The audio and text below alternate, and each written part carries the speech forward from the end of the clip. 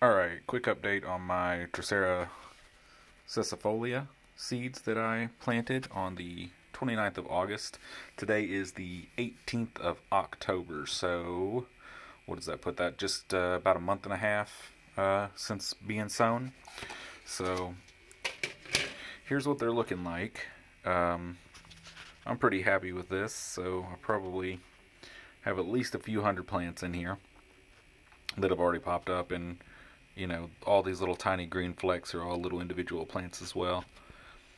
But yeah, I'm pretty happy with what's happened so far. Got some moss growing over there, I believe, with them, but those might all be little plants. It's hard to say for sure, they're so small. Yeah, those might all be plants actually. Alright, but yeah, just proof that just sowing them onto some wet substrate works pretty well with the little greenhouse setup. I'll check back in probably about another month, and these should be pretty good sized plants. I fed a few of them today, so you can see there's little pieces of bloodworm on a few of the larger ones. So that should really increase their growth quite a bit. So we'll check back in about another month. Thank you all for watching.